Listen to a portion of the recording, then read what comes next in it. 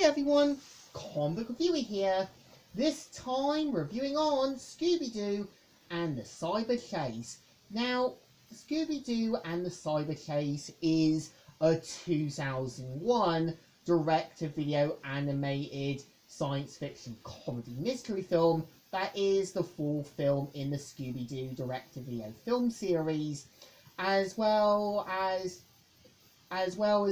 pretty much going back to its campy, lighter tone, and yeah, is meant to take place after alien invaders.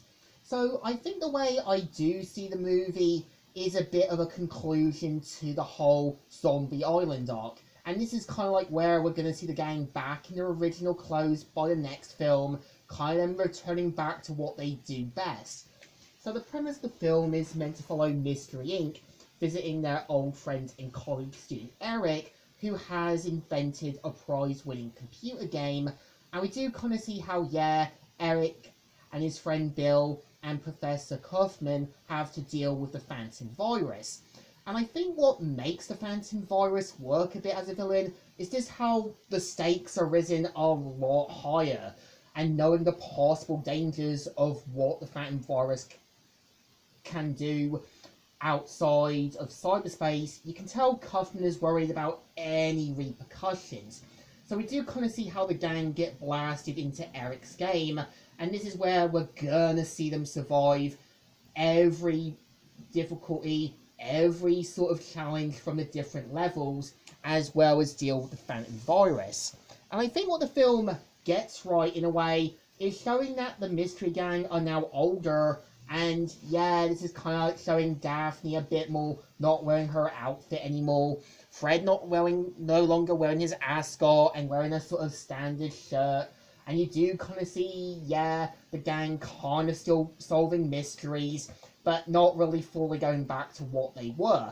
And I think when you do have the final level and them sort of meeting their old past selves, this is basically them getting inspired about being back to their old original selves, because I think when you had the next Scooby-Doo animated film, Legend of the Vampires, and when you do see Daphne, Fred, back in their original outfits, this did imply that after the events of Cyber Chase, they pretty much went back to their old outfits, being inspired by the people they once were. And I think what's actually interesting is, yeah, Grey DeLisle is pretty much the new voice for Daphne when this film got made. And one, Grey DeLisle is an amazing actress. Again, when she plays Azula, she knows how to sound menacing. When she does play Frankie, she knows how to sound like an aggressive stress nut. And there's a reason I would always have her for Tangle the lemur in an anime adaptation for the Sonic IDW comics. She can actually pull it off. I think what the film does suffer from is making it obvious to who the villain's gonna be, and they leave so obvious hints.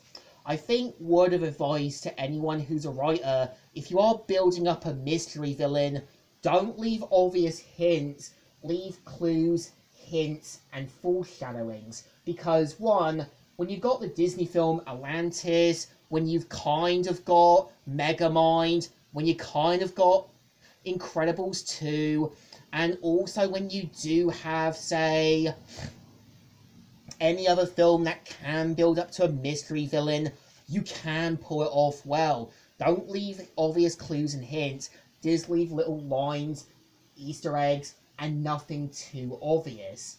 And I think what's interesting is, yeah, the film also did get a game tie-in, because yeah, it was kind of clear that the way I do see it is Cyber Chase kind of being the ending point to the whole Zombie Island arc. And this is the gang going back to their old days and fully accepting who they used to be.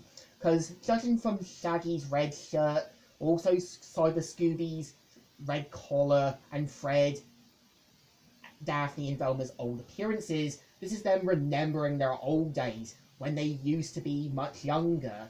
And I think with Velma mentioning about changing their wardrobe, this does hint that, yeah, they're fully going to be back to the proper selves. And the next Scooby-Doo movie was meant to put them back on the old day status quo. I think, well, yeah, not the perfect conclusion. It does feel like it wraps up the whole zombie island arc quite well. We slowly see the gang going back to being a unit, a team, and trying to be like their old selves again. And this is the proper conclusion. And the point of the other Scooby-Doo movies is meant to have them back to who they were originally. And I think they pull it off quite well. So I think to me, well, Scooby-Doo and the Cyber Chase does feel a bit like a weak conclusion. It does feel like it's going back to its old memory lane days. And they do pull it off quite well. So I think this movie definitely deserves thumbs in the middle. But it's definitely a good conclusion. It definitely feels weak at some places. So, Comic Reviewer here, signing out.